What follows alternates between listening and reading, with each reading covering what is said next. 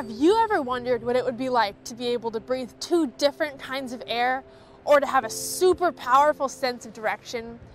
Do you ever wonder where the fish we eat come from, or where they were born?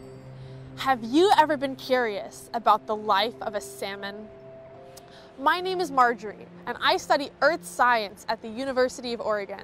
I grew up here on the Oregon coast, and I have always been fascinated by the variety of life that thrives in our beautiful and complex ecosystem.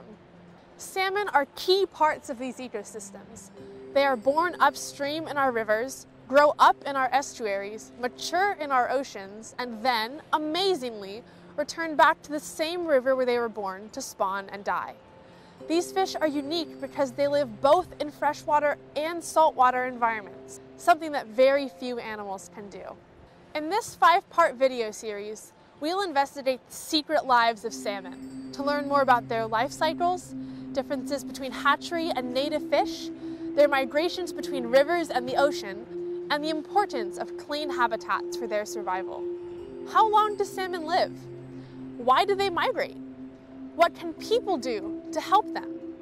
Using research, local expertise, tradition, and art, we'll explore how we humans interact with the salmon and learn what their success means for the environment and our collective future.